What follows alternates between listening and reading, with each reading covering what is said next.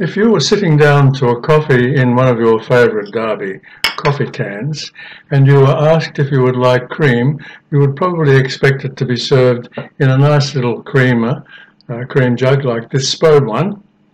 But would you get a surprise if it was served instead in one of these? This is, of course, a cow creamer, and that is the subject of my video. There is some contention about the origin of the cow creamer.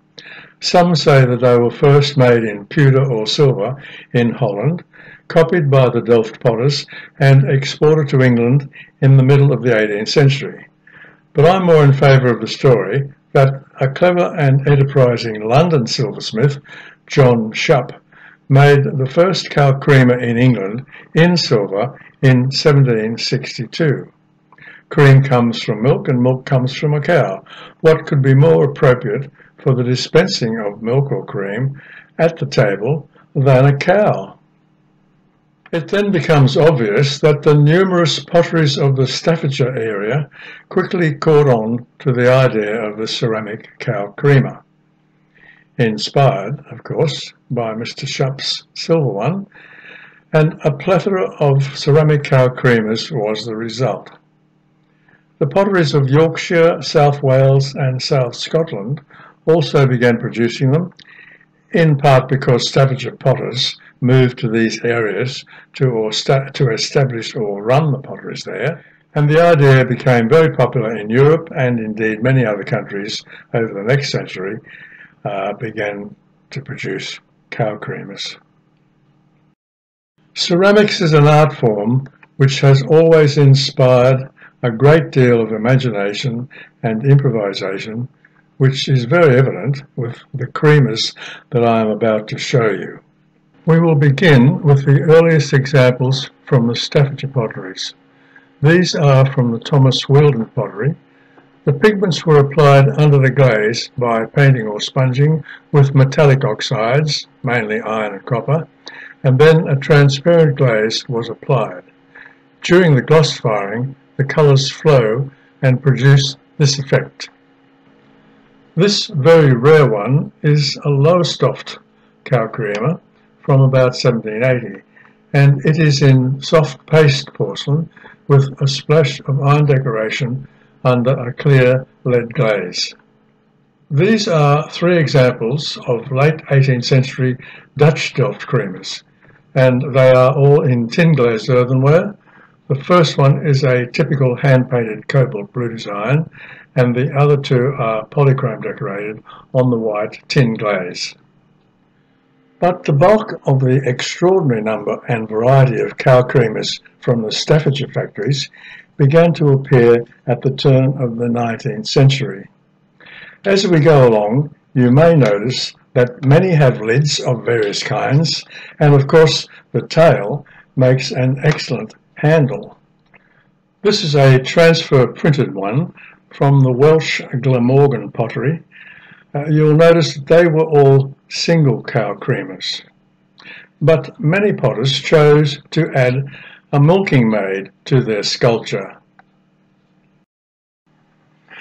Decoration by sponging the colour onto the pot using a natural sea sponge was very common at this time.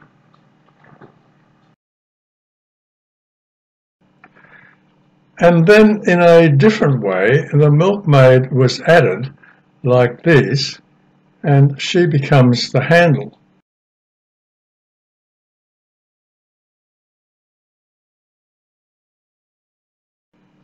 Or in this case, the farmhand handle. These creamers have a hole in the top of the head for filling them with cream. And then another idea springs into the mind of the cow creamer creator, and that is to add a calf to the sculpture, like these. I should say something about the technical construction of the cow creamer. By the turn of the 19th century, most potters were familiar with mould making and slip casting. The original shape is made by hand. A plaster of Paris mould is formed from that. Then the creamer is made by pouring liquid clay, or slip as it's called, into the mould. After a period of time, a thin wall of clay is deposited on the inside of the mould. The mould is then emptied, and after a period of drying, the hollow vessel is removed from the mould. All additional decorations are then added by hand.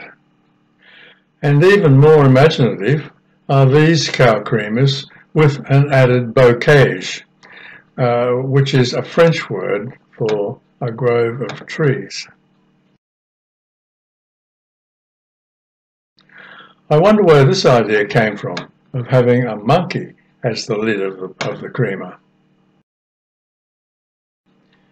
This is a pink lustre cow creamer from the Sunderland pottery, and in contrast is this mid-Victorian resting cow creamer. And in conclusion, we'll look at a few from other countries. This one is French faience, and this funny little one comes from Germany.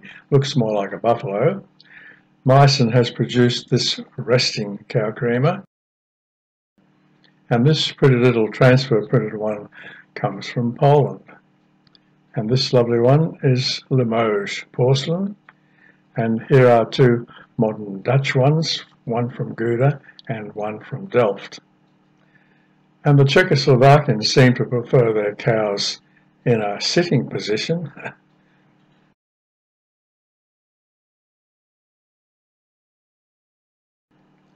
This is a very lovely example of a Rockingham cow creamer from the United States, mid-19th century. And who else but the Japanese could think up this particular style of cow creamer? Now, people do collect cow creamers, and on the left you can see that the handle is very useful for hanging them.